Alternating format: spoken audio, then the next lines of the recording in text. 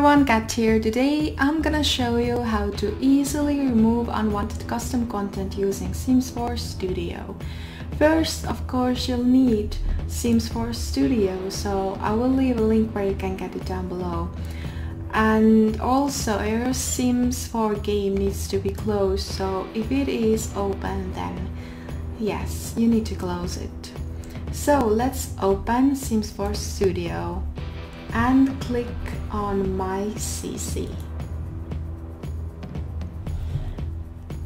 And yeah, as you can see, I have a lot going on here, but my mod folder is semi-organized, so it should be easier to navigate here. I definitely recommend organizing your mods folder. It makes easier to remove unwanted CC. It makes merging and unmerging easier. Merging CC, by the way, helps your game load a lot faster. And if you want a tutorial on how to merge CC, let me know and I will do a tutorial on that as well.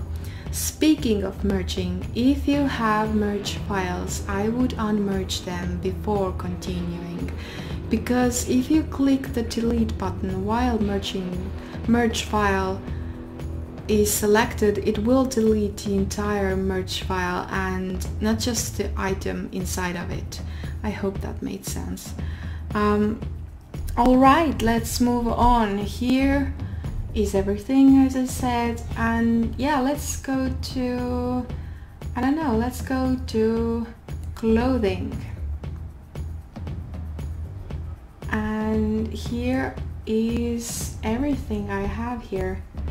And yeah, I know I have a lot of custom content and I recently did a cleanup, but you know how it is.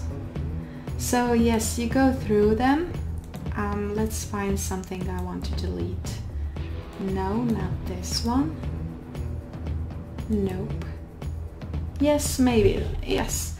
Here you can see the item and you can change the categories and colors and age things, and yeah.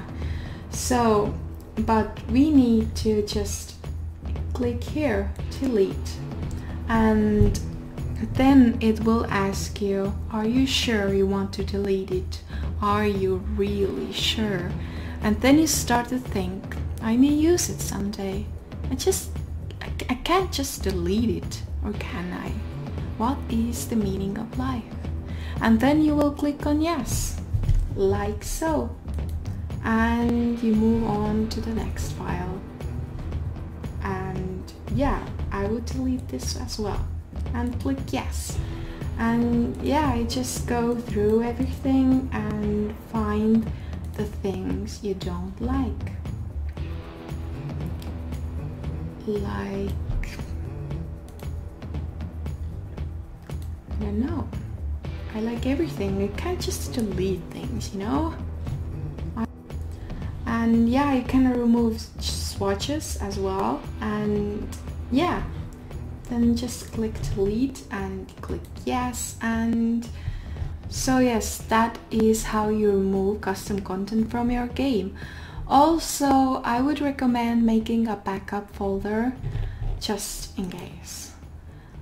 If you have any questions, feel free to leave them in comments, and don't forget to give thumbs up, like, subscribe, bell, not